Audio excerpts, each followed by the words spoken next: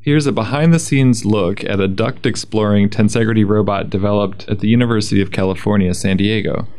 Jeffrey Friesen, a third-year mechanical engineering graduate student at the Jacobs School of Engineering, discusses the robot he has developed in Professor Tom Bewley's lab.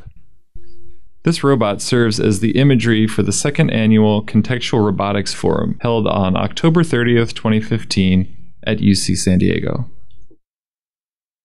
I took 143C with Tom, which is like his digital control systems course, where you kind of get to work with some electronics. And afterwards, he invited us, if we were interested, to follow up and do a research project in his lab. So there's just some staggering statistics in terms of like how big of a problem duct cleaning and exploration is. The World Health Organization estimates Americans spend 90% of their time indoors, and indoor air inherently has higher concentrations of pollutants than outdoor air, and 30% of US buildings experience air quality problems, which is a lot of buildings. And the Environmental Protection Agency says indoor air problems cost businesses $60 billion annually. In commercial settings, HVAC is a leading contributor to air quality problems. And then people working in buildings where HVAC has never been cleaned are 60% more likely to develop respiratory ailments. So I think that those statistics alone really are like the key drivers of why we need a duct exploration robot. And so there's actually already, they exist, but they're typically just like little RC cars with a brush mounted to them. And so obviously, the majority of these duct systems are inaccessible to humans, or if you want to access them, you're gonna have to go take apart your roof and like unscrew them and et cetera. And so it would just be really awesome if, instead of having to like shut down the system and take apart the ceiling and take out all the duct and clean it out, if you could just deploy a little remote system to just go in there. It's very like low profile, so you don't necessarily need to shut down the system when you go to clean it. Initially, I think one student tried to build kind of a robot inspired by a spider. And so it had many of these long limbs. And the idea was, you could stretch out these limbs and climb through the duct like a spider. So he built it kind of with traditional robotic techniques, rigid limbs. Each one had one motor, and it would kind of rotate around. And then in theory, you could climb up the duct. But the problem was, because you're climbing, it's kind of a problem like when you're building a rocket ship where you're like, oh, okay, well, we need to get this much mass off the ground. So let's put this much fuel, but then you add the fuel, then the rocket gets heavier. So then you need more fuel to lift the fuel that you added. And so the way that they built this legged robot, it was kind of a chicken and the egg problem where they kept having to use bigger actuators, and then the robot would get heavier, and then they would need bigger limbs and bigger. So the robot just ended up being like, it was like 15 pounds, and it could only climb at like a 3-degree incline or something. So it never really like came to fruition. And so in a different series of events, Tassine Lazzouni had just recently met with this guy, Vytas Sunspiral, who's up at NASA Ames Research Center, who was really excited about this new kind of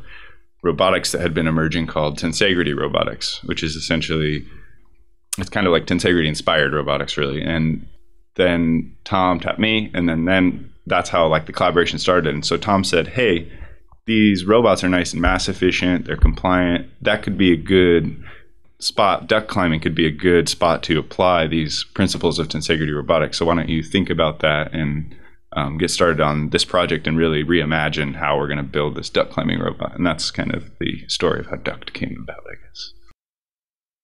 The idea is you can build these structures with only rigid, straight elements and cables, and actuate the cables and get a moving robotic system that has a lot of beneficial properties that people look for when they're building robots, such as mass efficiency. It's inherently compliant, so you don't have to worry about building complicated, series compliant actuators, and you get good force distribution throughout the system. This is the second revision of the duct climbing prototype. So in the first prototype, we used kind of aluminum for the tubes, and then everything was interconnected with 3D printed parts. And we dropped that prototype one time, and it pretty much shattered. And that was like, months of work down the drain. So this next prototype, we took a lot of care in figuring out how to interconnect everything using, aluminum or carbon fiber at all the joints. And we still utilize kind of the convenience of 3D printing, but we use it in such a way that the only parts that are 3D printed aren't directly passing things like large loads or etc. So we use them for like spacers and stuff if we 3D print stuff, or cases, or just holding batteries or something. So the primarily structure of the robot is all machined from aluminum right now. We're actually replacing all the vertical tubes with carbon fiber right now, and that'll reduce the weight of the robot about 10%. So pretty much in all aspects, you can just neglect the weight of the cable because they're just so light. They're so mass efficient. I think our cables are like 1/10 of a millimeter in diameter, and they can hold 300 pounds or something. So you can get very, very, very strong cables that can hold insane loads, and they don't weigh anything, and they're very thin and don't stretch. Yeah. So we typically use some type of high density polyethylene cable. So whether it be Vectran, which is actually developed at NASA for space applications. There's also Spectra Fiber, Dyneema. There's a whole slew of them, but they're all really strong, low friction and sliding. Lots of good characteristics for cable driven robots. And a lot of that we actually got from, if you look at any robotic hand, right, you need to have all the actuation remotely located in the wrist. Yeah, so the robot's fully untethered. There's no power source required. You can charge it without removing the batteries, so you just plug right in and you can charge it up in 2 hours. So it's fully wireless. It can run for about 6 hours continuously.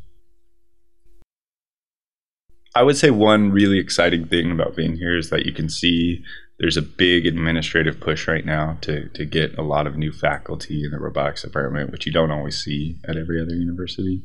And I think it's just been really exciting to see them bring on new staff, and really they're committed to kind of developing the robotics department here, bringing new people in with a lot of new knowledge, young people, young professors that are really excited and ready, to fill out grant applications and get funding in and make a lot of new exciting progress for the robotics field in general. And I think it's going to be, and as the years progress, it's only going to get better, where there's just going to be a lot of innovative research coming out of this university, I think. So it's been exciting to see that growth.